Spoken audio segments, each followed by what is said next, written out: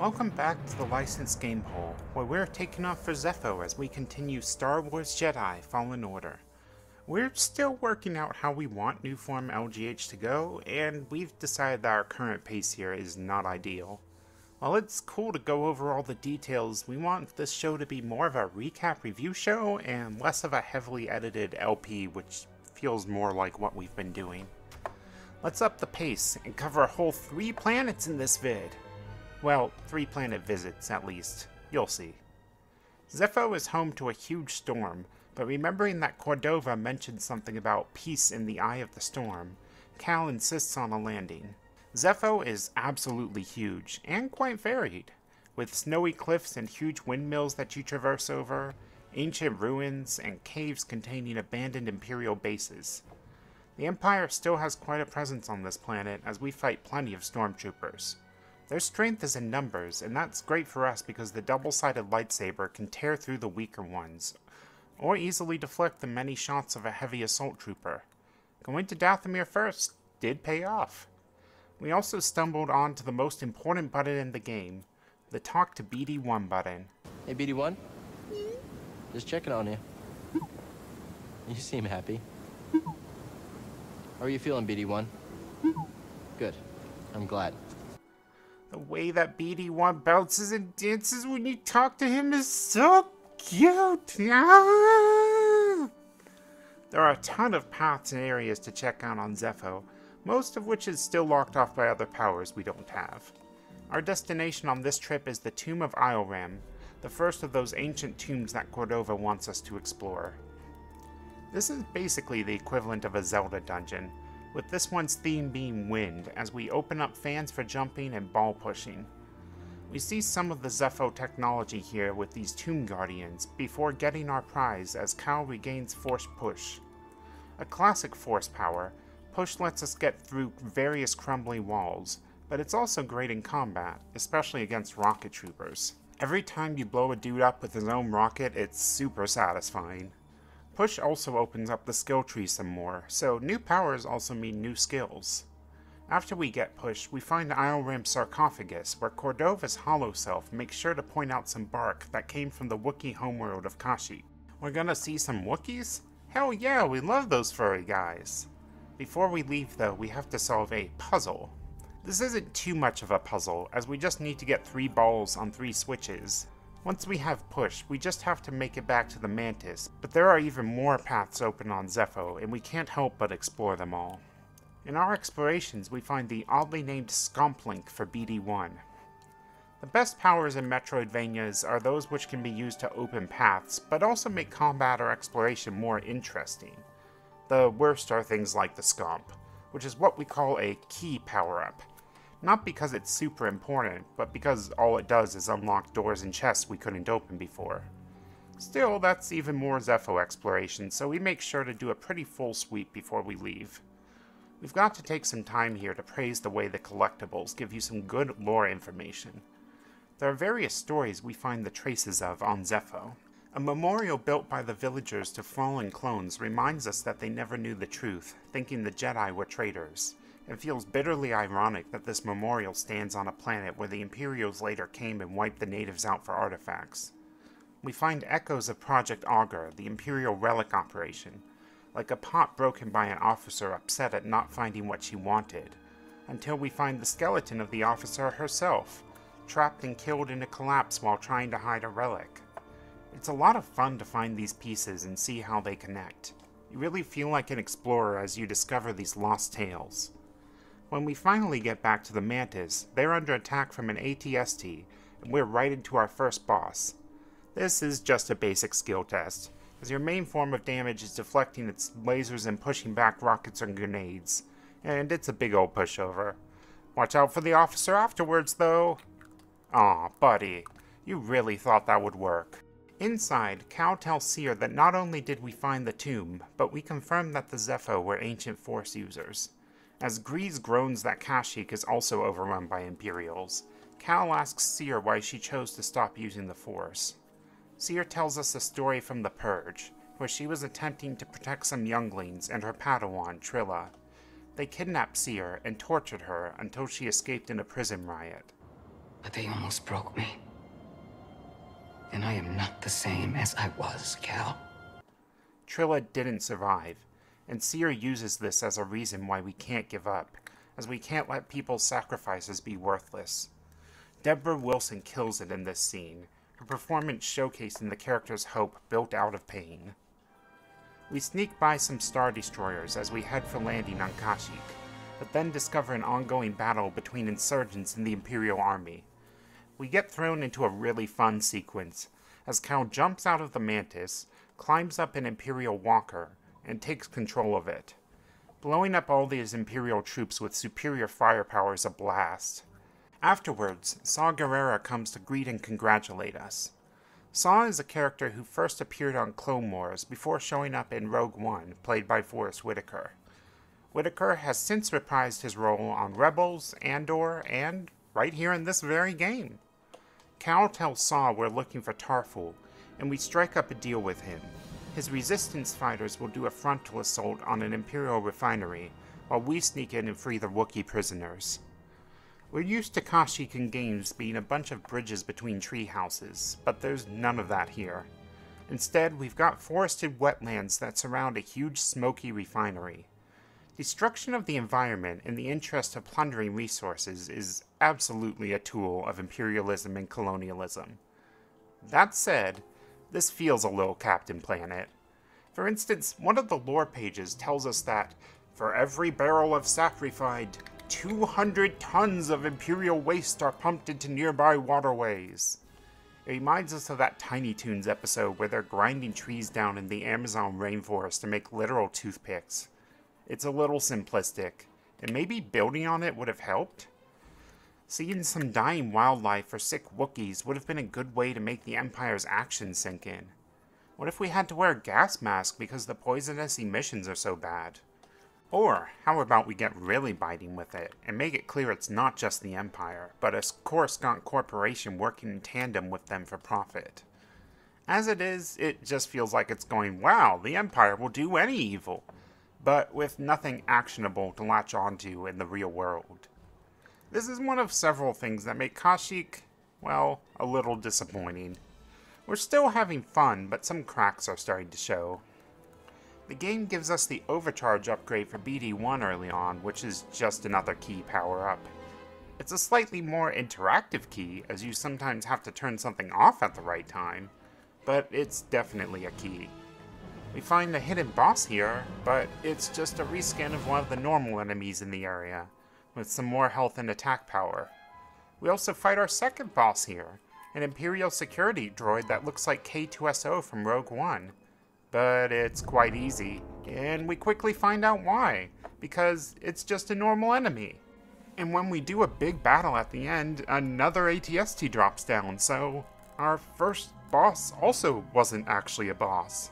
We're several hours into this game and we haven't seen an actual boss yet. In a Souls-like.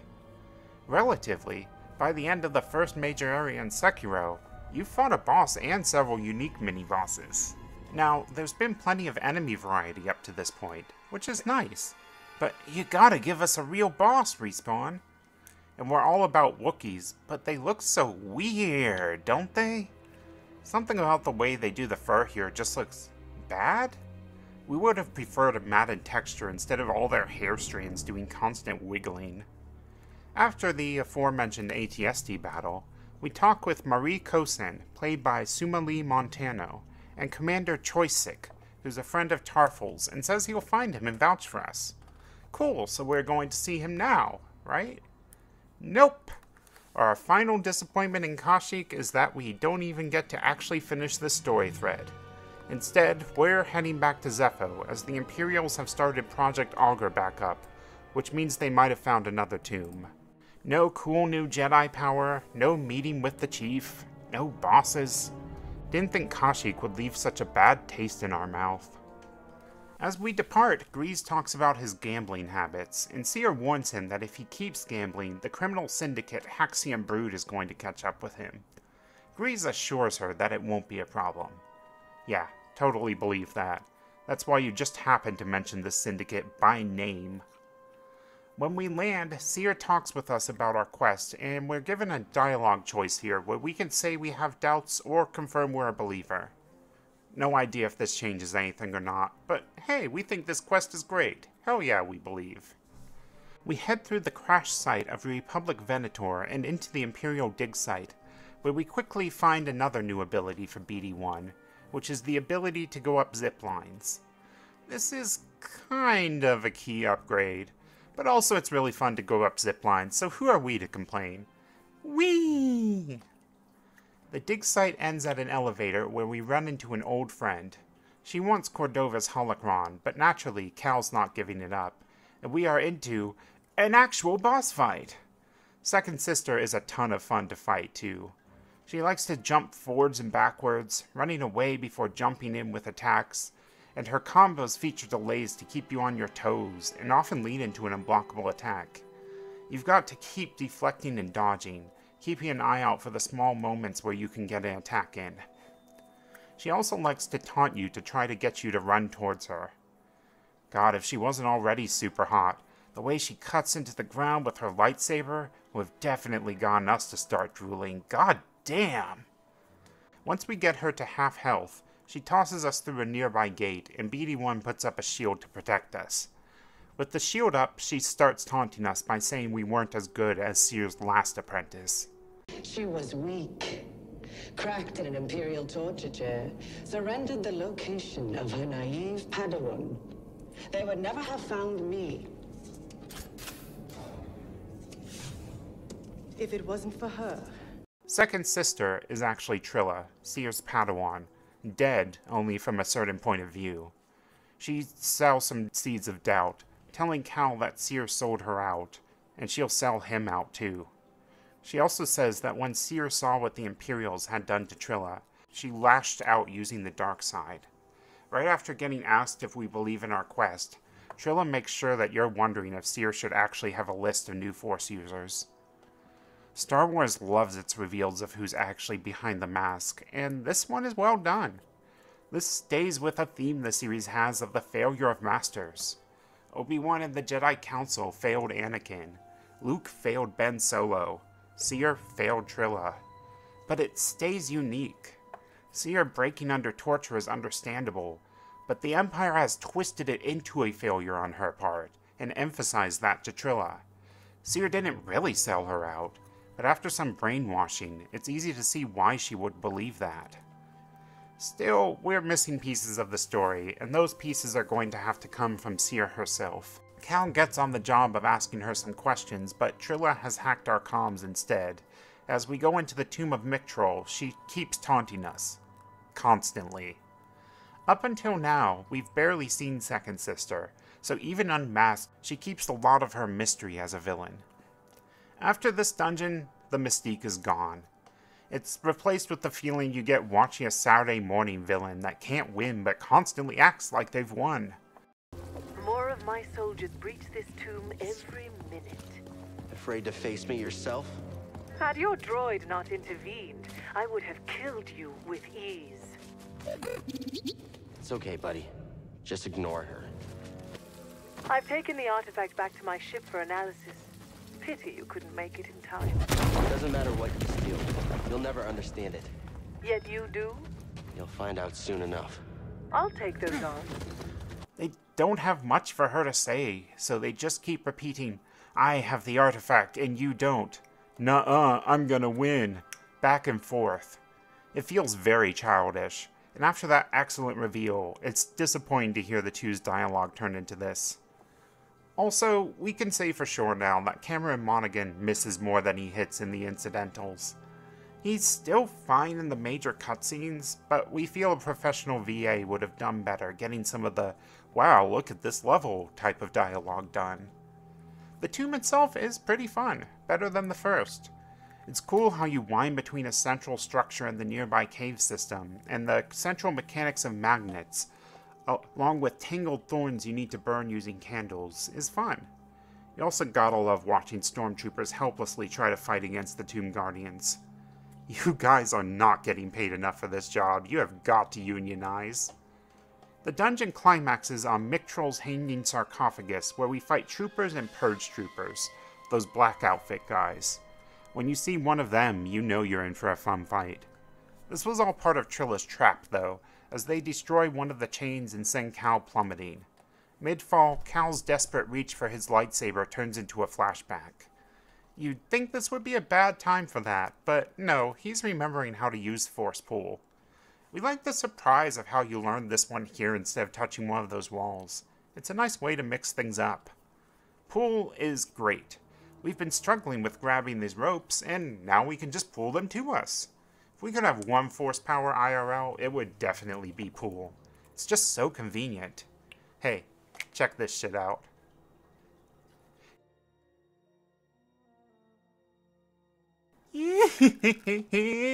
Now we're killing. With pull and push, we've basically got telekinetic powers, so naturally there's some puzzles of holding things and then throwing them. It's kind of a pain in the ass. It always feels like he just throws things vaguely somewhere in the direction you're facing.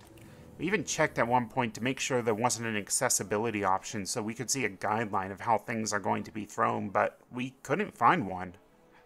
Finishing the tomb raises the spire of Mictrol. Cordova shows up to highlight a wall mural for us, noting that Mictrol at the vault on Bogano is holding an object that he thinks lets someone perceive the mysteries of the vault. He also points to the large object on the mural, calling it the Zepho Astrium, and theorizes that it must be our guide towards the object. We need to find an Astrium, whatever the hell that is. On the way out, we find yet another upgrade for BD-1. Thankfully, this one isn't just an unlocker, but a probe droid processing unit that will let us hack them on our side. Can't wait to try that out. BD-1 apparently finds hacking other droids weird, and Cal says he'd find hacking other people weird. Because causing people to slow down or believe lies isn't at all like hacking?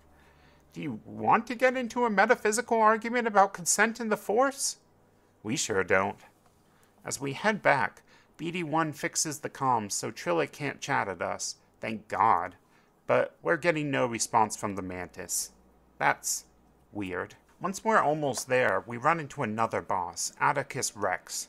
This guy is maybe our second actual boss? Can't be too sure with this game. He looks like a cool bounty hunter as he flies and shoots at us. But thanks to his constant blaster shots we can deflect, he's pretty easy to take care of. Until he gets to 75% health, when he shoots a taser web that knocks us out. The game will let us fight actual bosses now, but it won't let us defeat them yet. Oh, they even play a little fake game over here where it says reawaken instead of respawn. That's cute. When we wake up, Cal's in a jail cell, and we've got no lightsaber, and even worse, no BD-1. Sad news, we're ending this one on a cliffhanger. You have to join us for the next Jedi to find out where we are and who took our stuff. Let us know what you thought of this episode and our new pace. We think it feels a lot better, but we want to make sure you guys are enjoying it too. Next time in the hole, we're going back to Licensed GBA Quest with Sister Princess. Thank you all for watching, and bye everybody!